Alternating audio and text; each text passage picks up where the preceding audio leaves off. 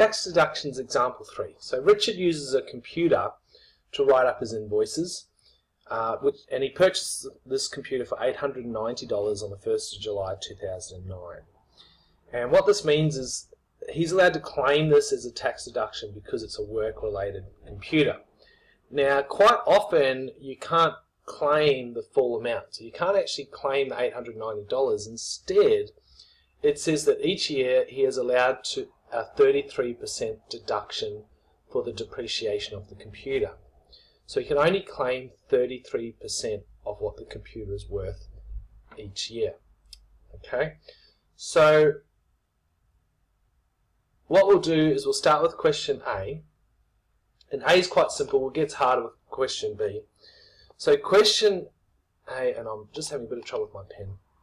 We'll get there. There we go.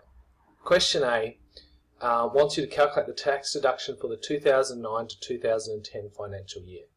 Alright, now that's just basically the next year and 1 year away. So all we're going to do is we're going to do what we normally do. We take our percentage, we divide it by 100, and we times it by the amount. So the computer's worth $890, so we're going to take 33% of that. I seem to have lost my calculator. There we go.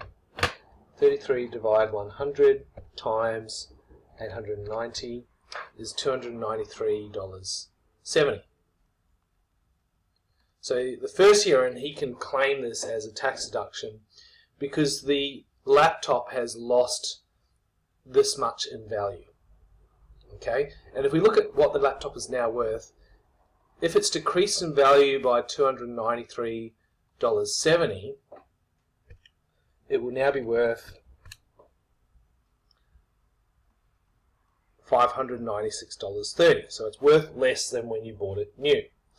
Now we'll move to question B, which is saying the 2010 to 2011 financial year. This is basically meaning what's going to be worth, what's going to be the tax deduction for the second year. And once again, it's 33% because it's decreasing in value by 33%. But this time we're going to times it by its new value. It's now worth $596.30, so we're only getting 33% of that.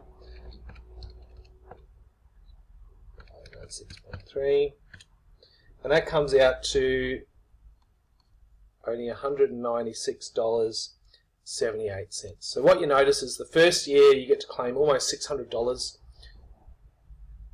Oh, sorry, not almost 600, almost $300 on the price of the laptop, this amount here. And then the second year you only get to claim closer to $200 for the depreciation of the laptop.